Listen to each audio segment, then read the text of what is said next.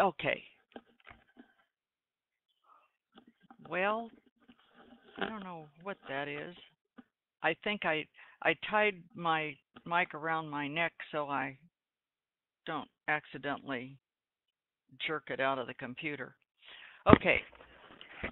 Did you get the part about Mrs. Yellen will be speaking in 4 minutes? Yes, I hope so, because that kind of tells me where I left off that you could hear. Okay, Mrs. Yellen is speaking at uh, 8:30, again at 12:25, and there is some revised numbers coming out at 8:30.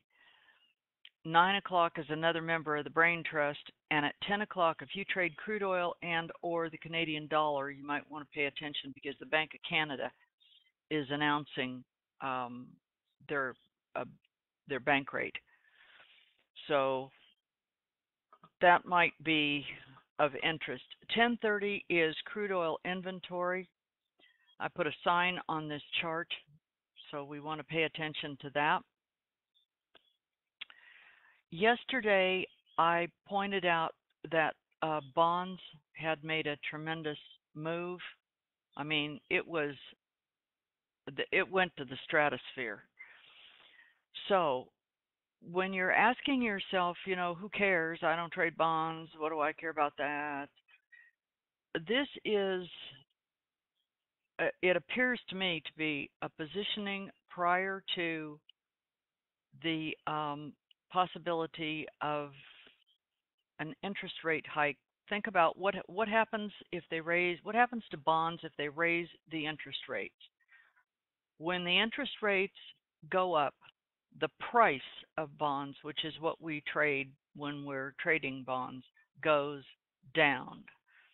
So if you were a big moneyed fund manager, what would you be doing?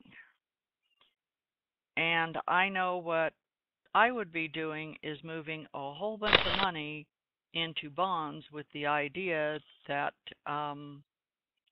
that the price of bonds would go down, and then you can short bonds from going down. So they're taking it up, and then they will take it down if and when that interest rate hike gets announced. And I think that Mrs. Yellen is going to make some indication of that. She's real smart. Um, Gold this morning is going down, but when the price, the indices, all these markets are interrelated, is where I'm going with my story.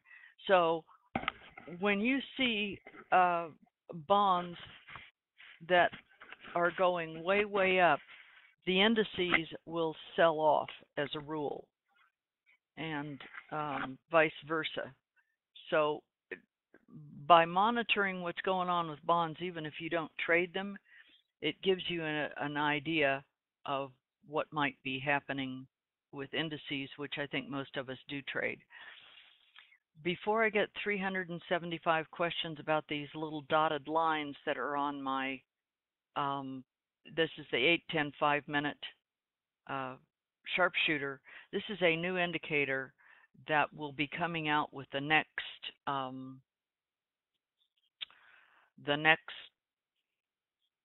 toolkit update, and this is a simple-minded one, but this is a standard deviation channel, and it has a 1 standard deviation and a 2 standard deviation. Don't get these mixed up with the deviation levels. They are entirely different. But I turned the 1 deviation markers off of this thing. I turned them to transparent because you people, I know that when this gets released, Daryl will do a training video on how to use them.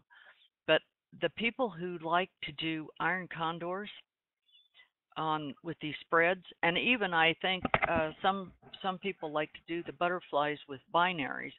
This is a really cool thing because I don't put it on the diagnostic because the diagnostic bars have absolutely nothing to do with anything except volume and and pricing, and it could take an hour for one bar to form, and it could take a fraction of a second.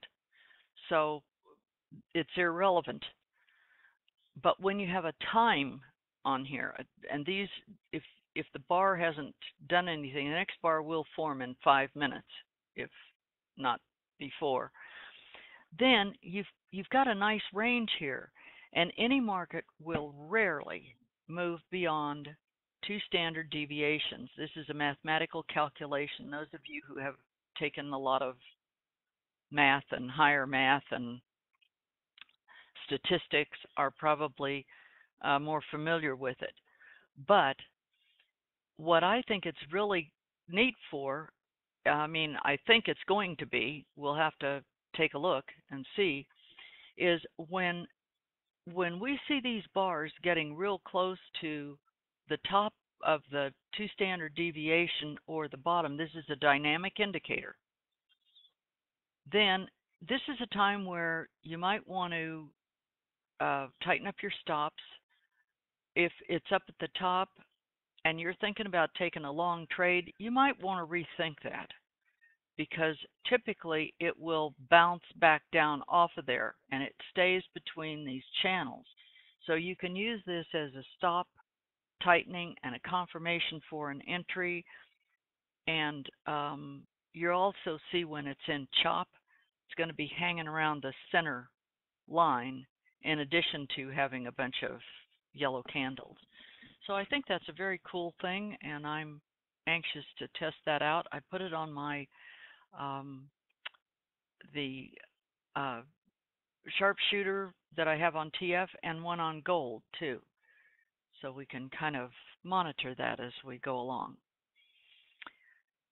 So this morning on crude oil, it did got a good blast of block orders to the sell side. We are trading below settlement, below the red ice. The commodities seem all to be going down, as well as the currencies. Another interesting thing to pay attention to, the dollar and the euro are getting very close to parity. The dollar's trading 100 and about a quarter, 100.2, went to 0.27, and the euro is trading at 1058. So when they're real close to coming together in price there. We'll see what happens, but I'd pay attention to that also.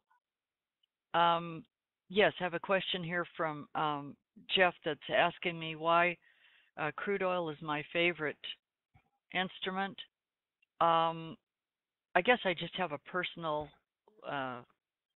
interest in crude oil. I've watched it for a very long time, and I was always afraid to trade it because I bought into the theory that the only people that traded crude oil futures contracts were lunatics. So I guess you know what that makes me. But anyway, now that I've learned how to trade it, and I had never traded it before Apex. Now I'm not afraid of it, and it's very well behaved if you understand the Apex indicators. How these people without these indicators trade crude oil is absolutely beyond my comprehension. I mean, I truly believe they are lunatics. And to leave contracts on, for overnight and weeks, and oh my goodness, that's insane. But you can certainly make some decent money by using the Apex indicators. And crude oil generally moves. It's very difficult to trade something that does not move. You're going to get chewed up and spit out the bus driver is not going to be very kind to you. So it's my preferred market. I just really like it. It behaves very well. It moves. It will offer you at least 2 or 3 nice trades a day, generally. Every once in a while, it puts up a day where, they got some substitute bus driver and the guy was insane. So I just don't get on his bus. That's the end of him. And we have the VIX that dropped below 15 yesterday at the close. So I will come back at noon and kind of see what the morning has brought. Be very careful of 10:30 because the API is reporting the expectation is quite a bit higher in these inventories than they had expected. But who knows what will happen. So we'll see. Anyway, I will come back at noon. This has been my view from my world in Apex land, brought to you by Apex Investing. Thanks.